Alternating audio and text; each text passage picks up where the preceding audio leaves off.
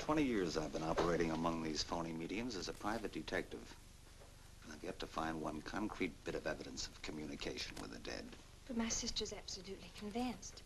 He's told her things he couldn't know, unless he were psychic. He's probably gone to a lot of trouble to investigate her past. They're thorough and clever. What I can't understand is Christine falling for such drivel. You'd be amazed at the people who do. No, thanks. Well, there's a millionaire right in this town.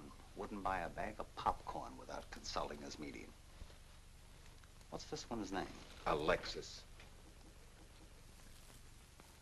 It's a new one on me. Then they change their names often enough. How about a description? There's a picture of him in this pamphlet he wrote.